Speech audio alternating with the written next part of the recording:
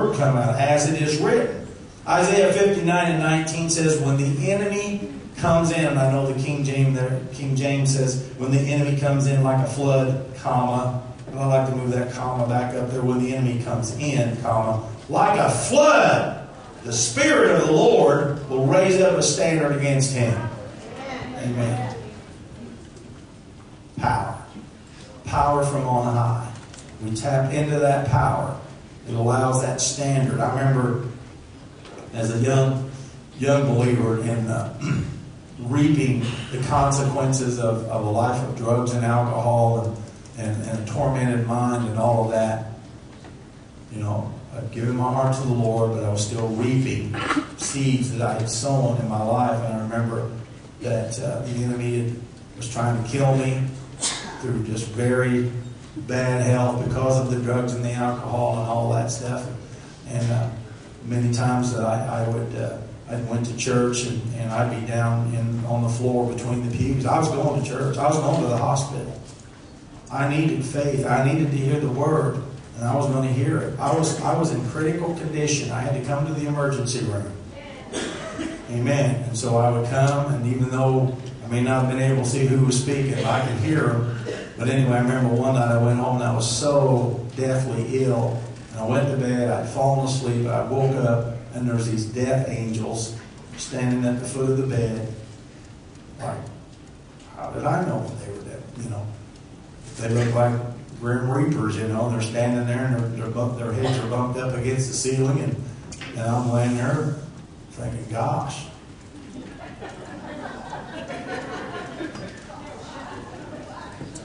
And it was like when I opened my eyes and became aware, it's like they became aware, and they looked at me, and all of a sudden, I hadn't been taught this. I mean, all of a sudden, there was a standard that raised up. I felt it raised up inside of me.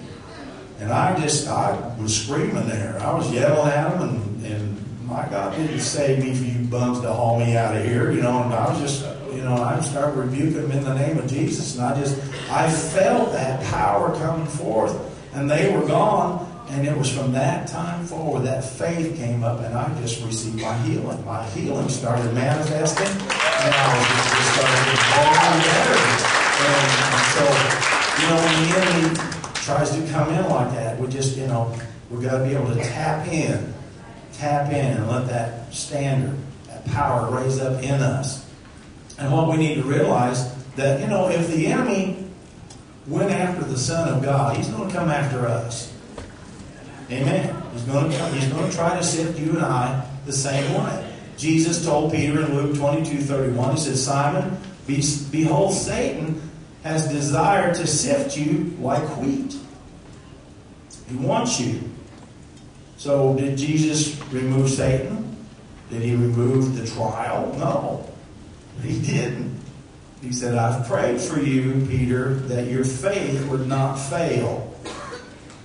And when you are converted, strengthen your brothers. Well, he was just speaking faith all over him. He was prophesying to him. When you're converted, you're going to get through this. You're going to come through it. The Lord will always give us something to hang on to. You hang on to that. Amen. Praise God. In 1 John 3:8 it says, for this purpose was the Son of God made manifest, that he might destroy the works of the devil. And I believe for this purpose we have been commissioned to do the same thing. I believe it. I believe we have. Praise God.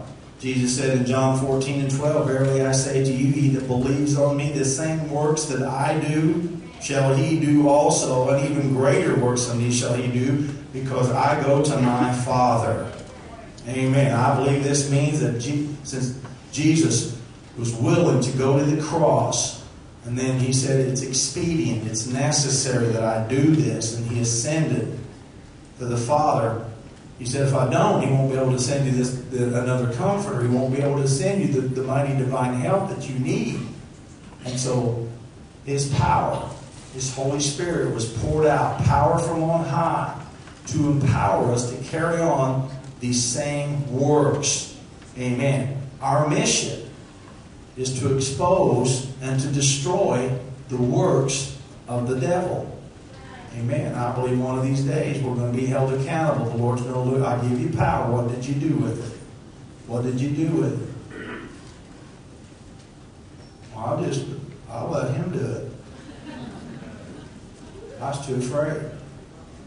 Well, where's the power at? Yeah. There won't be any excuse.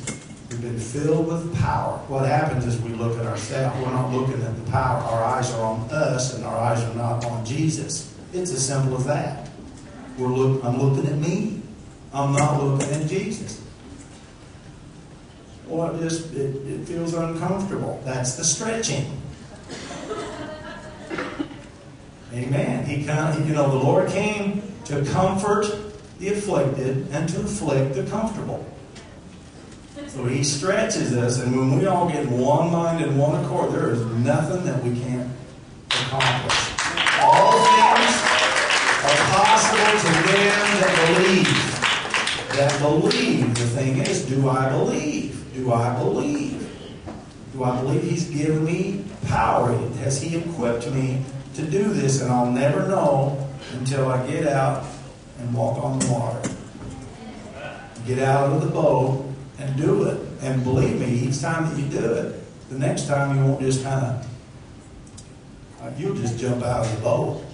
Where's that stinking devil at?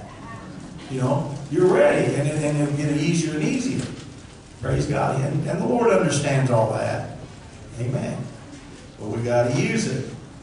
Jesus said in Mark 16 and 17, and these signs shall follow them that believe. Do we have them?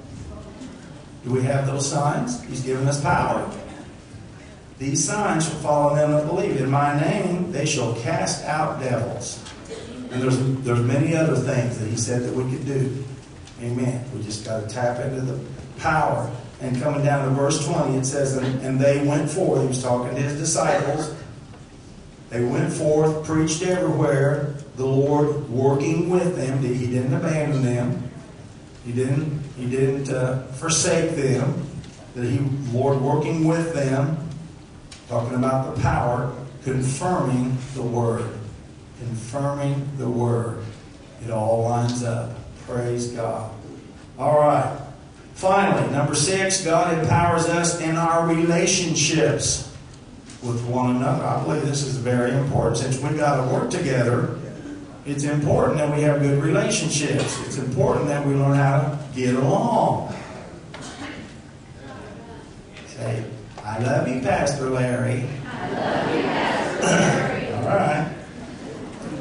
A lot of people, they try to retreat from people instead of allowing the power of God to perfect them in their relationships. I know it's just a lot easier just to, but that's not what God says to do.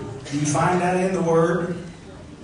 He wants to perfect us in our relationships. My Bible says that heaven, there's going to be a lot of people in heaven. So, it's obvious, I think, that we need to learn how to get along with each other. And it's not like something we're going to be robots or androids or anything like that. It's going to be the love of God that's going to bring this to pass.